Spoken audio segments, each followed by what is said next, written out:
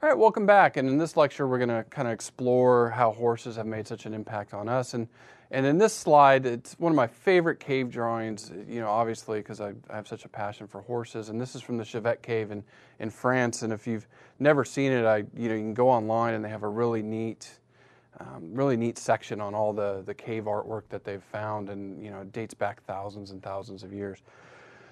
So, horses obviously have played a huge role, and in my promo video, and I'll say it again and again and again, horses are man's true best friend. I love dogs. Dogs are awesome. There's nothing like a dog wet kiss, right? But horses have been with us every step of the way as we have evolved and explored this planet, and as we have grown, horses have been critical in each major stage of our development in the last few thousand years. Now, early on, horses were hunted for food. So, it was just another animal that early man was hunting these animals. And it's important to remember that horse meat is still eaten, many parts of the world today. So, in Mexico, Japan, Europe, other countries, it is part of their diet, and we have to respect that. Even though here in the United States, we don't eat horses. Now, this picture, you may say, why is this important? And I just kind of threw it up there to show you, science and the cool thing about science, but also, how we've been able through DNA evidence, been able to trace the migratory route of humans. And you can see we all go back to common ancestors in Eastern Africa. And, men and women have migrated into Europe, migrated across Asia, came down into the Americas to where the South American Indians are actually the most divergent through genetics from our most common ancestor. And I put this up here because this is how we're really unlocking a lot of mysteries in a lot of species through DNA evidence. And people are actually looking at this now currently in horses to kind of figure out, where these horses were domesticated, because nobody really knows. We don't have firm evidence, but maybe through some DNA testing and we can start developing a more clear picture of where this happened.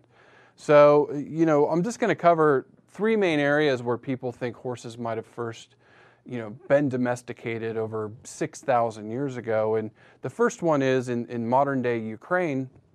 There is some evidence that possibly horses were first roped and somebody jumped on the back of them and thought, wow, this is fun, or this is really great, let's do this some more. So that's one area that people think it might be. And then there's some evidence that it might have been in China or Mongolia around the same time period. Possibly this is where horses were. And then this paper from Levine that came out in the Equine Vet Journal, he proposes the best evidence is actually in northern Kazakhstan, looking at some of the old bones of the horses that they found, looking at the male-female ratios. He was saying in his article that it was a 1-to-1 ratio, where in some of these other pastoral societies, when they were hunting horses, you would find, mainly younger horses are more females and less males because, that's how horses naturally are, one male to a few females and their bands. So it was an interesting paper and really some compelling evidence that this is where horses were first domesticated. But, the take-home message is it was somewhere in this Eurasia area on the plains of Asia and Eastern Europe where horses were first thought to be domesticated. Now, why should we domesticate these animals? And the obvious answer is it's fun, but you can jump on the back of them. You can go a lot faster than we can run. You can go further. And, early on, this probably gave, these early hunters a huge advantage, being able to run down prey and get them. And then here's an earlier, another cave drawing, over 5,000 years ago showing, a man on the back of a horse. And then as, we get more developed, there's more evidence of horses being used in different ways, pulling chariots, starting to see them in agriculture. They were still being raised in many parts of the world as meat, but also, beasts of burden, pulling carts, pulling chariots, stuff like that. And they really make a huge impact during the Bronze Age. So we're looking at, 3,000 to 1,000 BCE. And, again, talking about traveling distances, better agriculture, but also, increasing trade, all of this resulting in better nutrition, more advanced society, larger families. So again, horses are allowing us to have more people, us advance a lot quicker. So what other species on Earth has done that? And there isn't. Horses are it. They're the most important in our own development. And then again, to see how early man felt about these animals, we find it all in their artwork. This is White Horse Hill in England, the White Horse of Uffington, and you can see that is clearly a picture, and it's this chalk outline of a horse.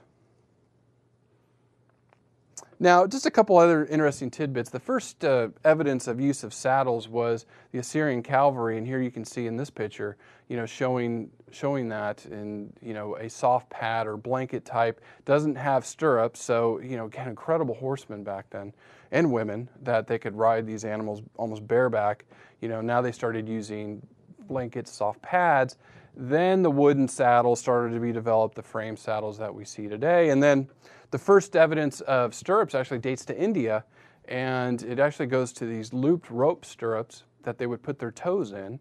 So that's, those were the early stirrups, and then the metal stirrups started developing later, and I think China and then parts of Europe really started to flourish with the stirrups. Now, the horse for thousands of years was, critical to our own development, our daily lives. Everybody, pretty much had some sort of equid, whether it was a donkey or a horse or a mule or some other hybrid. And you use that to transport, get around, go to the neighbor's house, do the things that you did on your daily life. That all changed in the 20th century, and really the automobile was the major thing that changed it. And I use the United States as kind of a microcosm of what was probably going on globally too. And the horse population was about 26 million in 1915. And then after World War I, with the cavalry being really ineffective, and automobiles making more and more of a presence known, horses really started to, in popularity, decline to where in the 1960, by 1960 there was maybe 3 million left in the United States. So it's a huge, huge decrease. Now we know after 1960, we start to see this horse population increase in the United States to where we have over 10 million today. And I like to say people rediscovered the horse. They found these animals, fell back in love with them. Yeah, we have a car, yeah, we have a motorcycle or a bicycle or whatever, but it's not the same as riding a horse. There's just something about it, being outdoors, riding the back of an animal, and that's what a lot of people have rediscovered. And so we've seen this in the United States really take off, and in other parts of the world. I mean, South America, huge hotbed of horse activity, and Asia and Europe. So, we're not alone here in the United States. A lot of people have rediscovered their passions for these animals, and so we're really seeing it pick up the pace. So in our next lecture, we're going to kind of jump in and talk about different breeds throughout the world. There's over 140 breeds, of horses, and then we'll jump into breeds of donkeys and whatnot. But we're not going to be able to cover all of them. So we're going to take some snapshots here and there and kind of cover some of the big breeds in the world, and go from there.